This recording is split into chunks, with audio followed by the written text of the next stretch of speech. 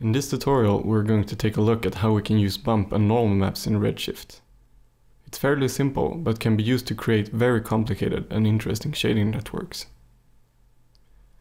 Redshift supports both bump and normal mapping technologies.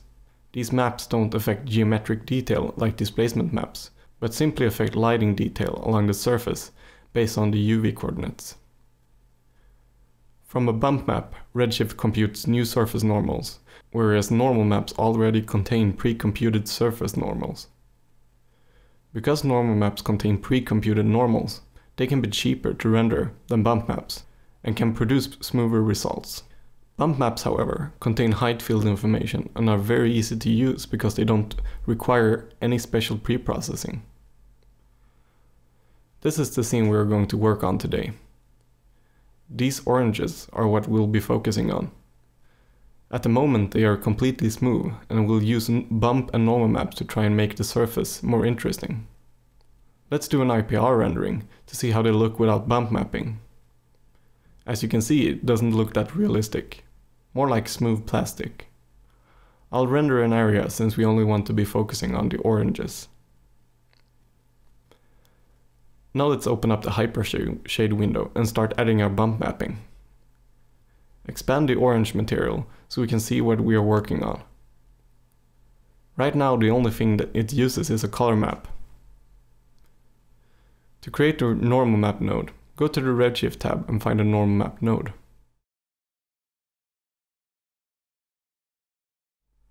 Right-click the folder button and select the normal map file. Connect the normal map node to the bump input in the orange material.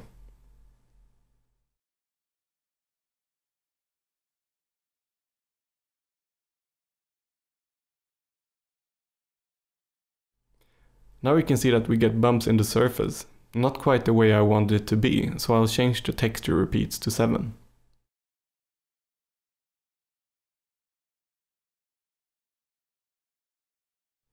The normal is not visible enough, so I'll boost the scale normal to a higher value.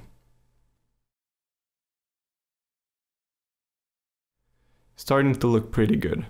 The small bumps really breaks up the glossy area, giving it a more realistic look.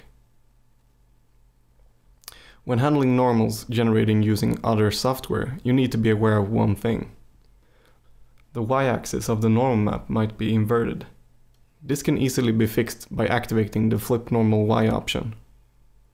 Sometimes it can be hard to notice, so try both if you aren't sure which one is correct in your case. In Photoshop you can see how inverting the green channel does the same thing basically. Let's move on to adding our bump map using a noise that is a standard Maya node. Redshift supports many of Maya's nodes, including the noise texture. We want some larger bumps on our surface, so the orange doesn't look so smooth and even. First of all, let's add a bump blender so we can combine a normal and a bump map together. The bump blender consists of 4 inputs and blend weights.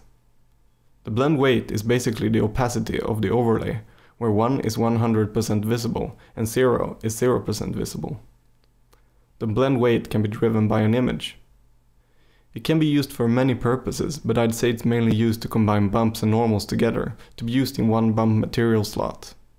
Add the normal node to the base input and replace the normal node with the bump blender.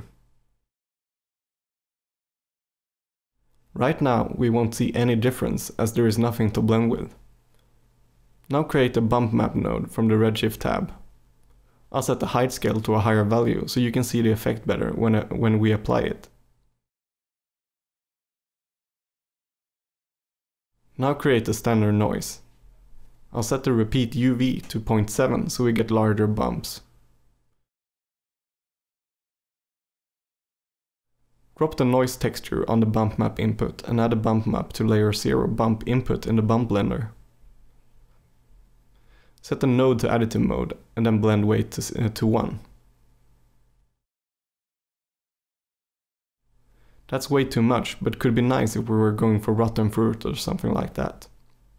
I'll lower the bump height a bit to get more subtle result.